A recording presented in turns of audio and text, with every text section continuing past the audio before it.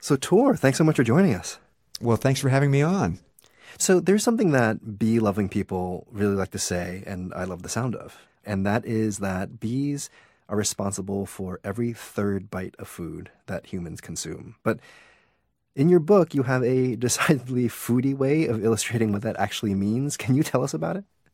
Sure. Yeah, well, that statistic comes from looking at global crop production and the fact that, fully 35% of that production either relies on or benefits from bee pollination.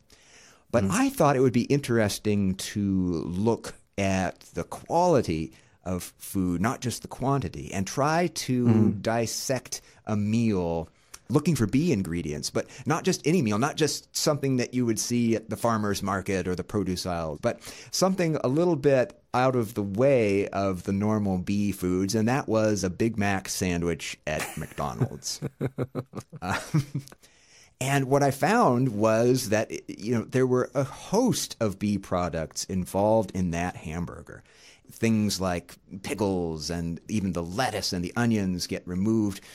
And you still have a burger, you still have a meat patty from grass and grain-fed beef, and you can still have a bun from wind-pollinated grains. But the sesame seeds had to be picked off the bun, and even the special sauce had to go. I started looking at the ingredients, and you have a host of things in there, at least 5 ingredients that relied upon bees, from the paprika to the vegetable oils that give it its rich taste and texture.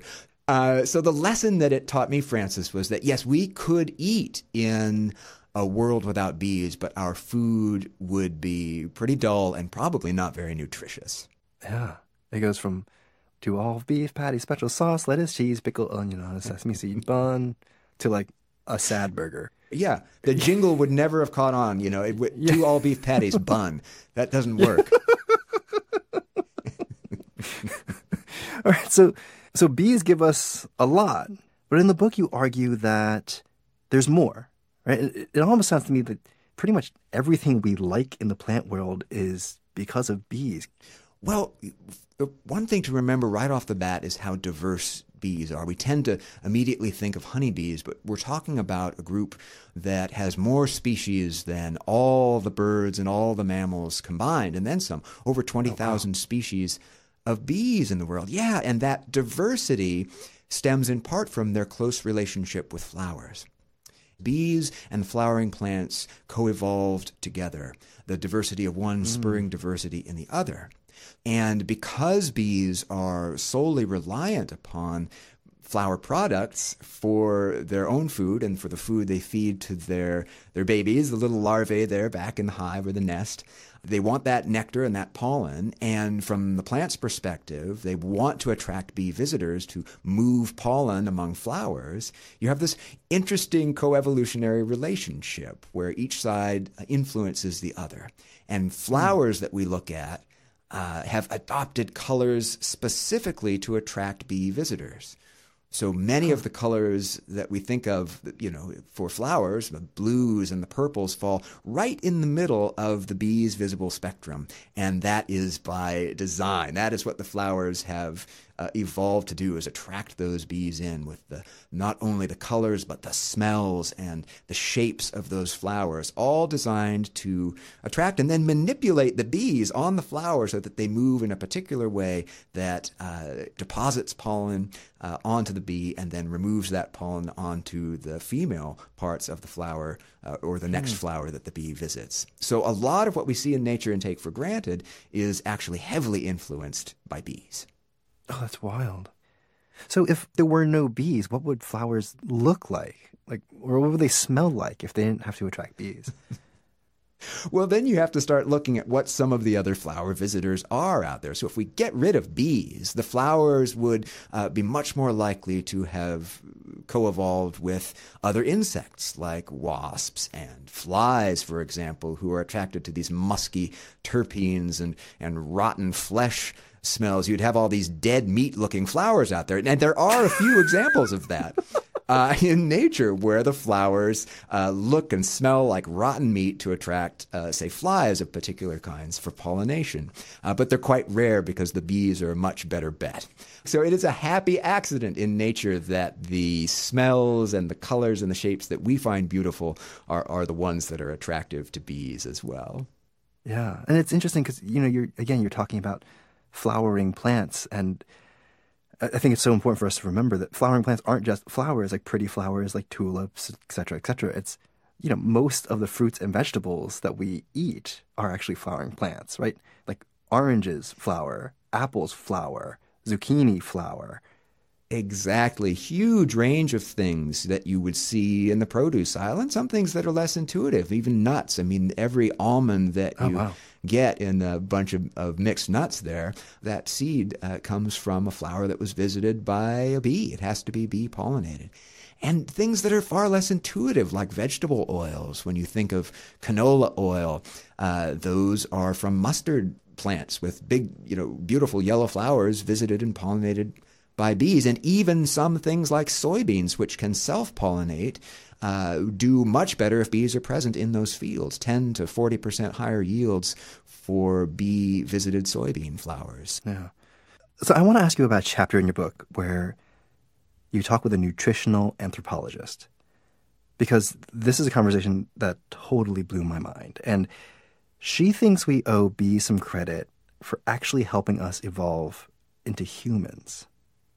Yeah, this is terrific stuff. It really is. When we talk about the human connection to bees, we often think of, our long domestication of honeybees or even looking for wild honeybee nests and other bees in nature. So back, thousands of years. But this anthropologist, Alyssa Crittenden, at the University of Nevada, Las Vegas, and colleagues that she works with, have done some fascinating research and suggest that our connection to bees should be measured in the millions of years. And what they've done is study the dietary habits of the Hadza people, a hunter-gatherer group, still living a very traditional hunter-gatherer subsistence lifestyle in East Africa, in the very landscape where our species is thought to have evolved. And in doing so, they've learned how much honey those people eat. Not just honey, but also the larva and the pollen that's included in those honeycombs. We tend to think of that something like that as sort of a sweet occasional treat.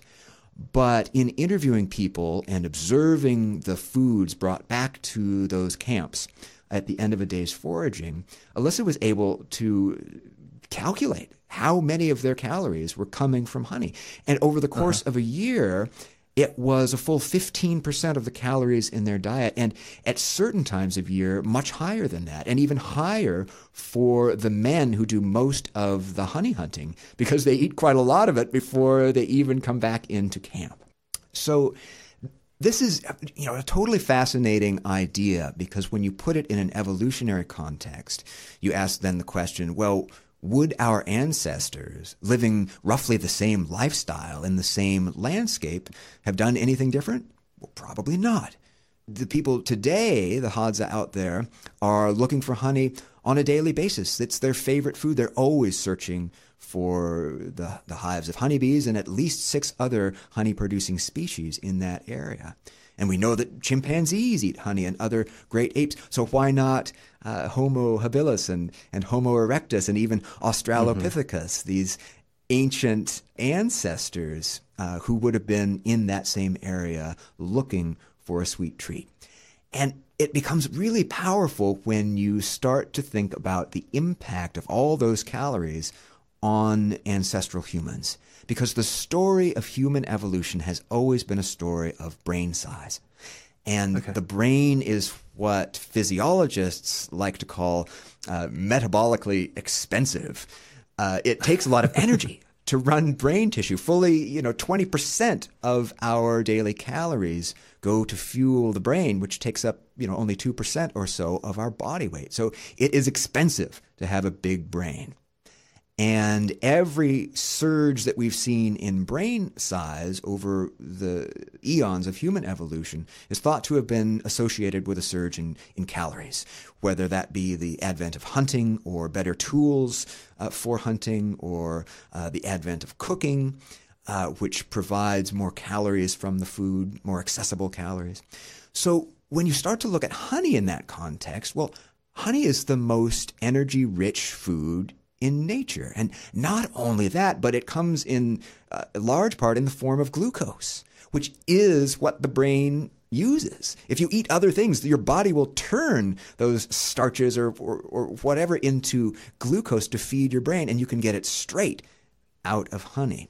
So this suddenly suggests that our primordial sweet tooth led us to bees and to following them to honey and hives, and that the calories that we gain from that may indeed have helped bolster increase in brain size over time, because all of those same technological and social innovations that could lead to, increases in hunting productivity or increases in calories from cooking, whether it's stone tools, well, of course, those will allow you access into the big hives of honeybees that are in trees. You can chop the tree open and get the honey. Well, if you need to master fire for cooking, well, that also gives you mastery over smoke, which you can use to pacify bees and get the honey. So there are all of these things now in the context of honey which suggest it's, perhaps not responsible for human evolution, but along with hunting and cooking and other innovations, a contributing factor